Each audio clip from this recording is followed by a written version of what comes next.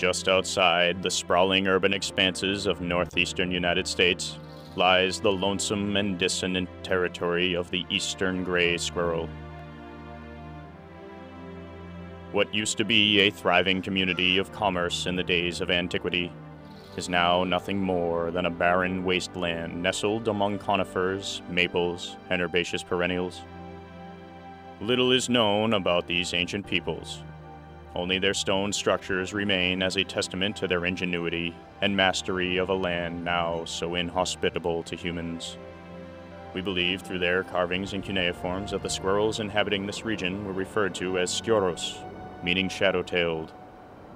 Like their human predecessors, the squirrel is a clever and persistent creature, posting sentries at key points, standing by to alert the community of potential threats. Squirrels are omnivores, however, generally feed on seeds, nuts, fungi, and insects, occasionally feasting on the hearty meat provided by neighboring vertebrates. Farmers living on the fringes of society have reported livestock falling prey to these unlikely but efficient killers.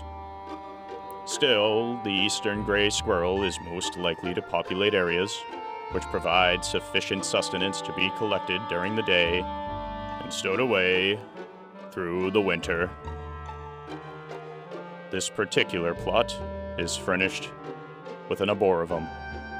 These naturally occurring seed geysers produce enough food for a squirrel community 3 times the size of this one. As such, it is a highly coveted commodity, a point of contention between the squirrels and the various birds of paradise that it attracts, such as this cardinal, a natural enemy to the squirrel. However, at certain times, differences must be set aside in exchange for mutual self-preservation. For the first time, our camera crews captured this rarely seen event on film. Cardinal and squirrel dining together under the arboretum.